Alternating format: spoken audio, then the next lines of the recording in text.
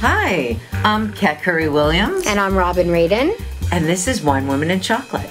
And today we are so excited to have the wonderful Susan Anton with us. Hey, ladies. Hi. This is so fantastic. I'm thrilled that you're doing this. Oh, I just met Susan just about a minute ago. A minute and 30 years ago. Yeah, exactly. Well, you know, it's really funny, Robin, because not only do we go way back, but our husbands, who are younger than us, they met. That's how we roll.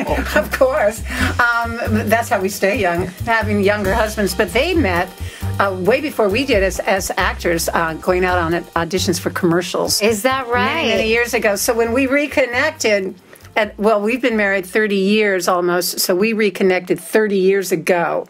Or Jeff and Scott did anyway, and that's when I met you 30 years ago. Yeah. And we were just tots. Remember when we were on our little tricycles? I believe it was elementary school. Yeah. Children brides. Children brides. And since then, you've just blossomed, Susan. You've just become more than meets the eye. And I know Robin hasn't heard so much about you. Well, fabulous. That's the thing. We really need to share your story with people who may not be familiar with it, because you do have quite a story. Well, you know, it's interesting, Robin, because we all have an interesting beginning. I think everybody at this table and everybody that's watching has a great story. Mine began in a little town in Southern California called Yucaipa, Y-U-C-A-I-P-A. And you heard about it? Your stage manager knows about it. But a lot of people know Yucaipa. If you're coming from L.A., going out to Palm Springs, you'll see Yucaipa. And then up from Yucaipa is Oak Glen. And Oak Glen is where I was raised, on an apple ranch. Wow. And I went to a one-room schoolhouse. When I was in the third grade, I rode my horse to school there. I was raised with my three brothers and my sister. And so I have a real traditional upbringing. So the fact that I found my way into show business and have had a really blessed career for, 40 plus years now is kind of an incredible thing. So anything is possible in this world. How did you find your way from Apple Valley to Hollywood? To Valley Village? Yes, because on the way there was a Golden Globe nominee for Golden Girl. My first movie, yeah. And then your own series on NBC. Yeah. There was a lot that happened. It all started on a dare from a high school boyfriend, who's still a dear friend today.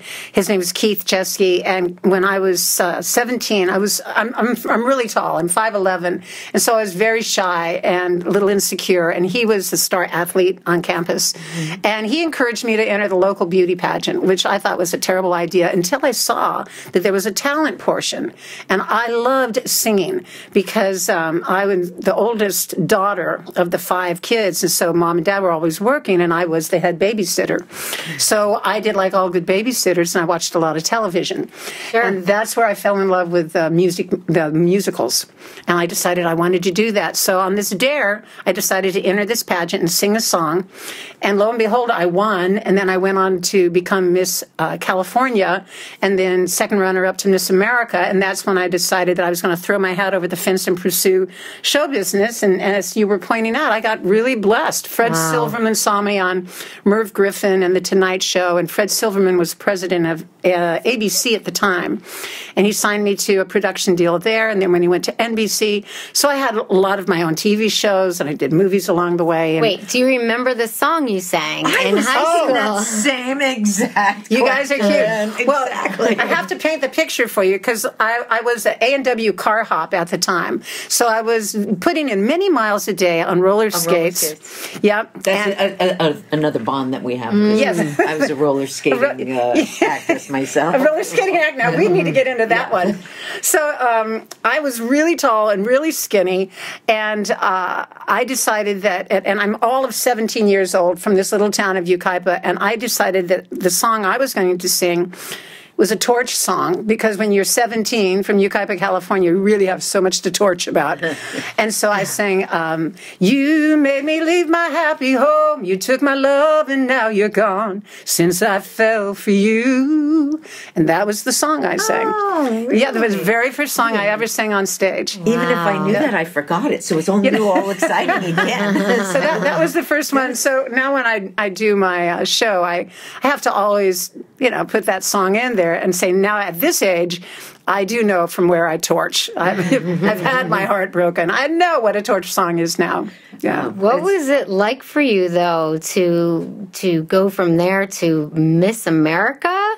It was mind-blowing. I'll tell you what was really interesting, gals, is because this is back in 1969, 70, and women's lib movement is on the rise. And so the beauty pageant scene was not what the ladies were into at the time, even though there were very few places where a woman could get a scholarship to continue her education, and Miss America is based purely on scholarship. It's a scholarship program. And so we had protests. We were in Atlantic City, and the convention hall there was circled with women burning their bras, and it was kind of a dangerous climate. You were probably one of them. You were too young. You were too young. You were still in your training bra. You weren't there yet. I still am. Right, but it was kind of mind-boggling to be in Atlantic City.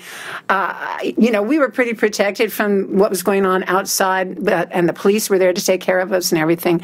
And I'll never forget being on stage that first night. I think there was like 30,000 people in attendance. It was massive. And you're up there on this giant stage, and you know how when you all have a moment where you go, this is what I'm supposed to do. I'm supposed to be on a stage. This feels right. This feels how many people like were home. In the audience? About 15,000. Yeah, that was a question I have. How many people are the most people you've ever performed in front of? Because well, when I toured with Kenny Rogers at the height of his success, so we were playing in, like you would the Staples Center, so 50,000 or whatever on every night. And the country music fans are so incredible because I did have one country hit. It was a top 10 country hit. They were so nice to me.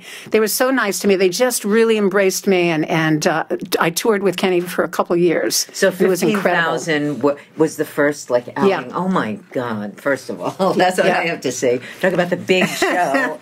It was incredible, and I was so sure when I got into the top 5. And back in the day, the host at that time was Bert Parks, who was legendary for the time, and he would bring the 5 finalists over one at a time to ask the all important question to determine who the next Miss America should be. And so I was so sure when it was my turn to walk over there that my heart was pounding so hard that the microphone would pick it up. Oh, and it was just boom, boom, boom, boom. Because here's this, I'd watched this as a girl growing up.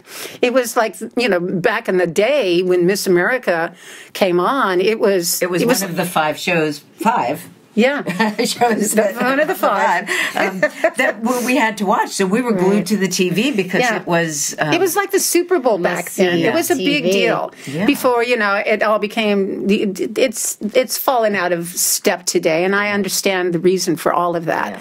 Yeah. As women, we've evolved, and we've got other ways in which to make our mark and get our foot in the door and all of that, and we don't have to rely just on that avenue.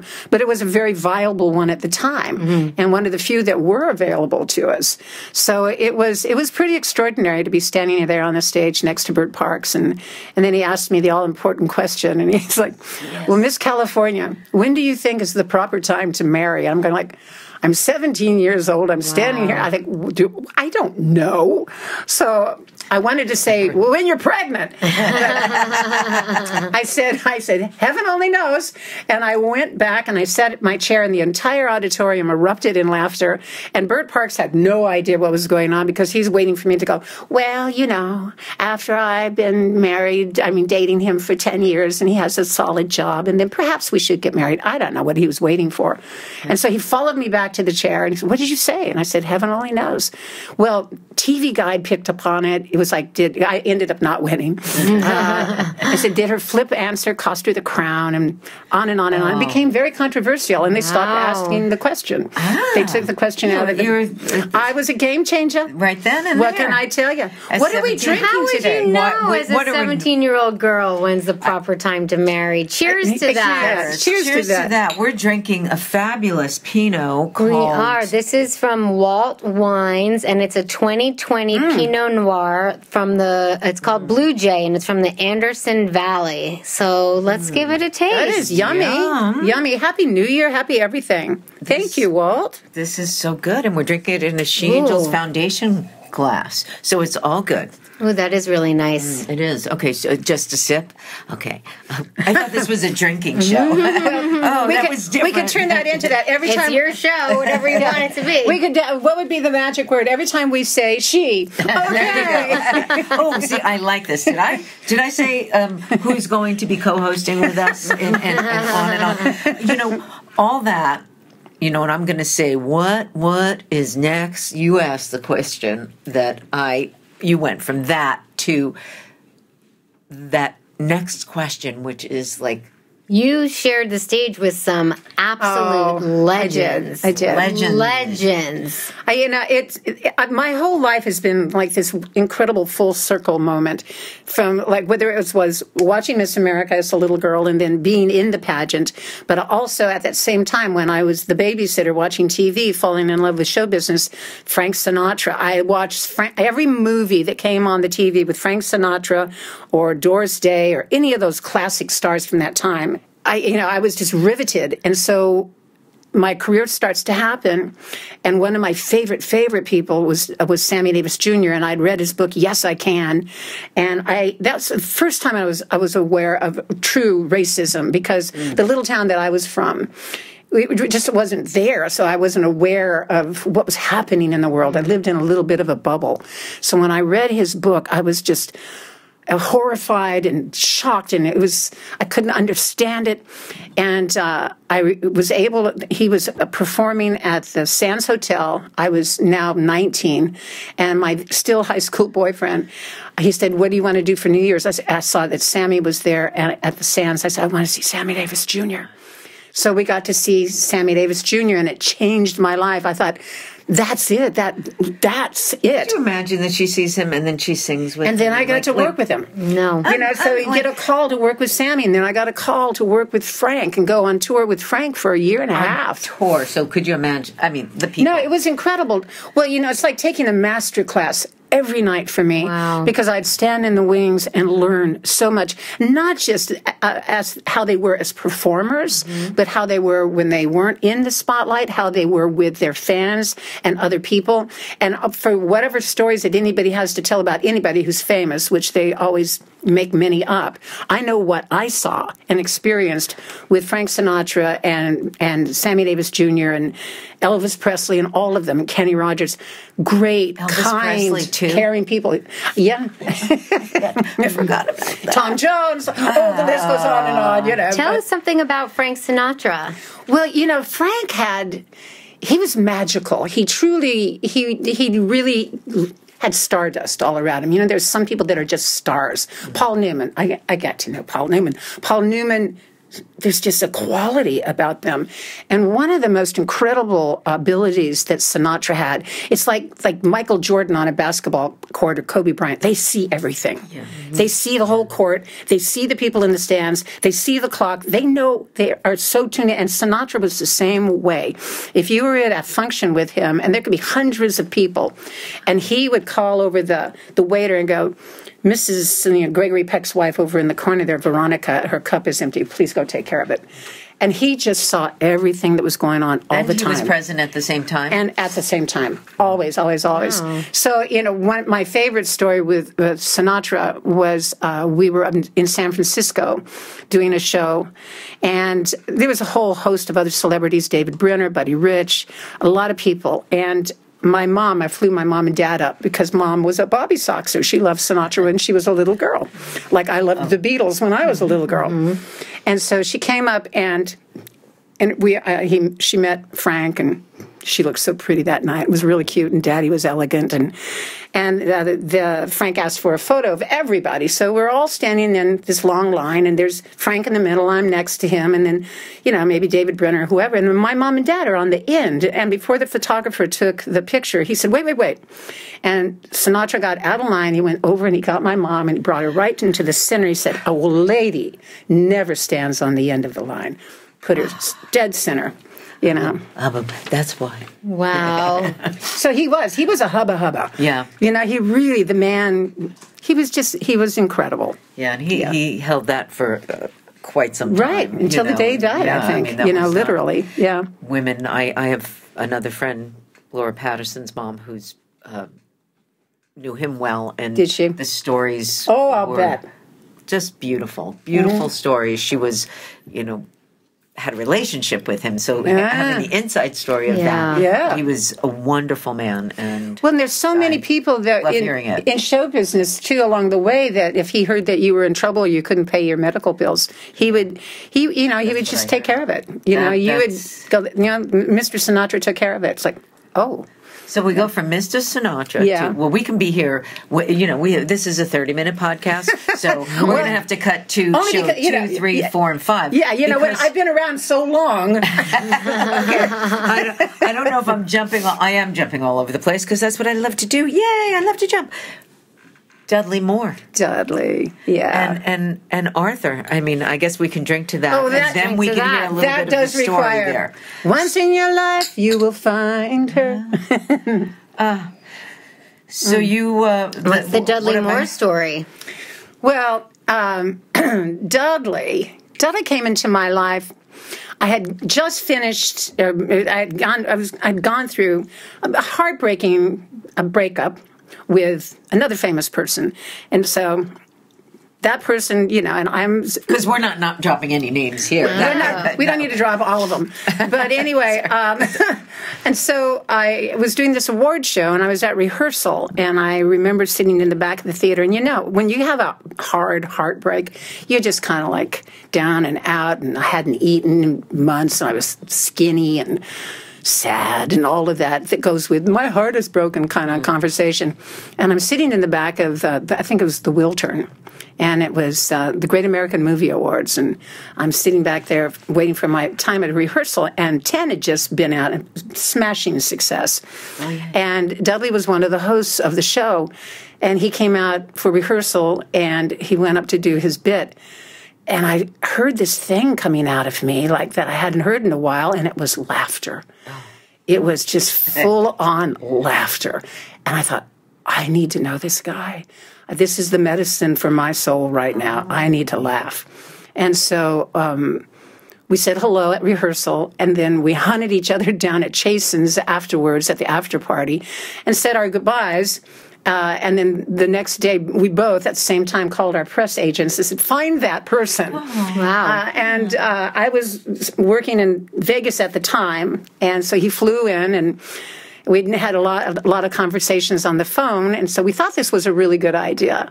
And then he got there, and I got off stage, and I had my 3-inch heels on, and Dudley's 5'2.5". I'm 5'11", and then I had 3-inch heels on. Is he really 5'2.5"? He was 5'2.5". Wow. And I got off the stage, and I'm like, I don't know if this is such a good idea.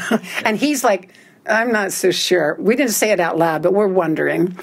And so it's like, well, what do you want to do? It's, it's like 1 o'clock in the morning because I had a midnight show, and it's like, well, there's the Chinese restaurant. Let's go there. Okay. So the awkward sitting there and kind of making conversation. And then we're both old enough at this point and been through enough. It's like, this is silly.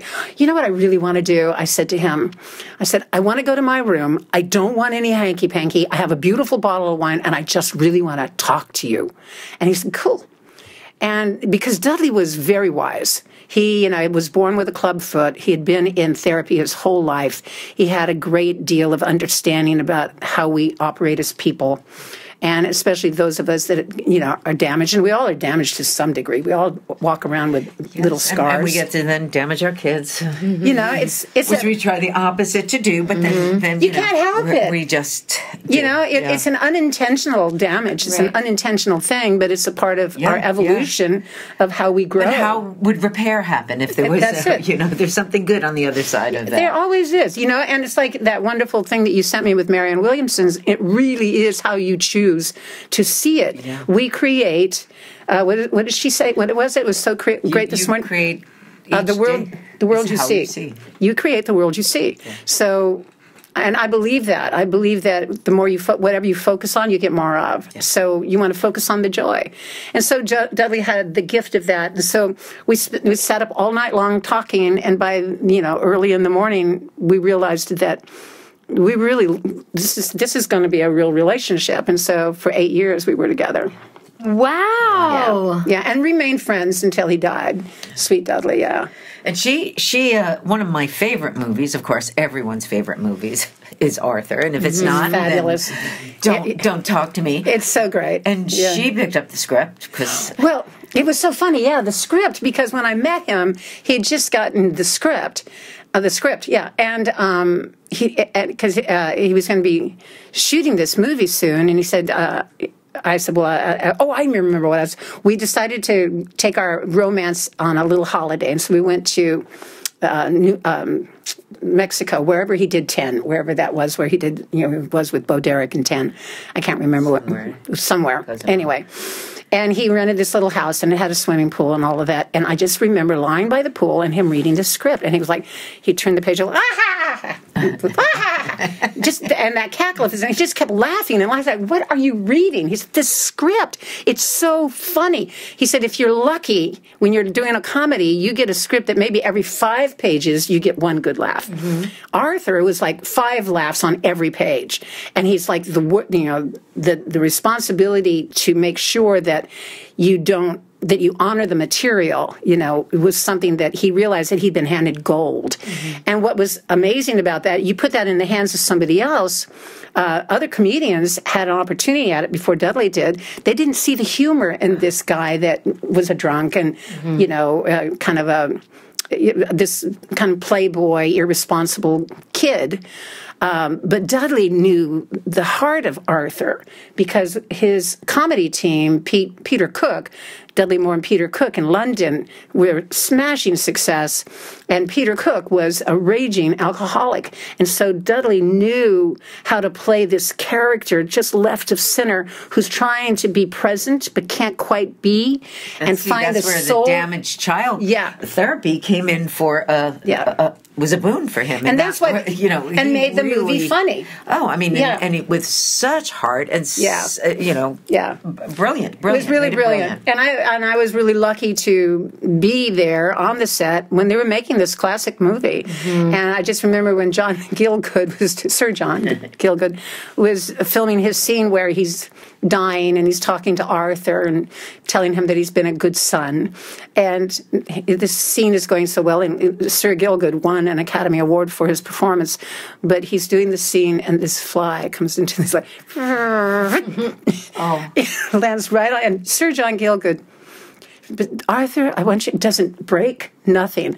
But Dudley's like, and this is the death scene. No, we have to cut and do this over. Oh my God! Yeah. Oh, I mean, it's just it's great. It's brilliant, and what an arc. Yeah. What an arc. I mean, I don't even know what to say past that because it goes from Apple Valley to Ukaipa. Oh, me, to arc. Your arc. No, your arc of people in your life that influenced you from a young age, and you kept.